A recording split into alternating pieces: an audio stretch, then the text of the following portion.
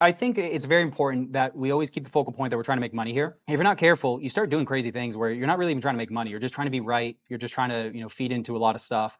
And I think it's very important as traders, we just have to be awake while we're trading. We can't be half asleep. We can't be unaware of what's going on. We got to just be very focused and very aware of what's happening in our trading.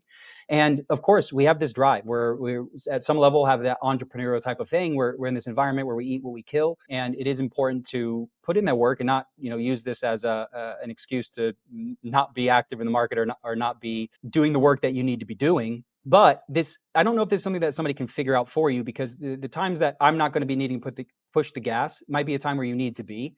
And this is a very individual thing. And as a trader, it's on us to be our own people and to understand where our edges really are, what our natural aptitudes are, what our skill sets are. And the clearer and clearer you get about that, the more and more you're able to hone in on when that's right and when that's not. And this might just be something that has to come with experience, because I don't think there's something specific that I can just tell you that this is how you know, but it's something like in you, you have to know. And going back to maybe more of where that art form comes into this is there's not a set thing that I can tell you, but it is something that you start to get a handle on and you start to figure out. And you start to see that when the market is being favorable, it is just being favorable. And when it's not, it's just not.